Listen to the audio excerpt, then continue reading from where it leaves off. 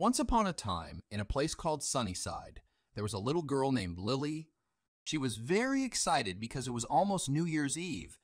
The town was all shiny and happy, with lights and laughter everywhere. Everyone was getting ready for a big celebration. Lily and her mom went to the market to look for something special for the new year. The market smelled like yummy treats and sounded like happy music. Lily was looking for a special present for herself. While walking, Lily saw something sad. There was a table full of pretty cages with butterflies inside. The butterflies were fluttering around, trying to get out. Lily felt sad because butterflies are supposed to fly freely in the sky, not be stuck in cages. Why are these butterflies in cages? Lily asked the man selling them. He looked sad too and said, "I sell them to make money, but I wish I didn't have to."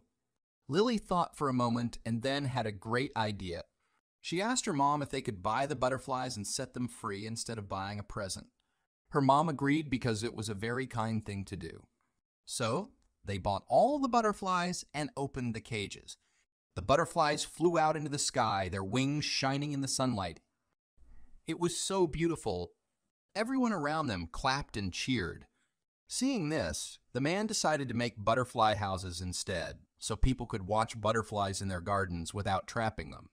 Lily and her mom went home feeling very happy.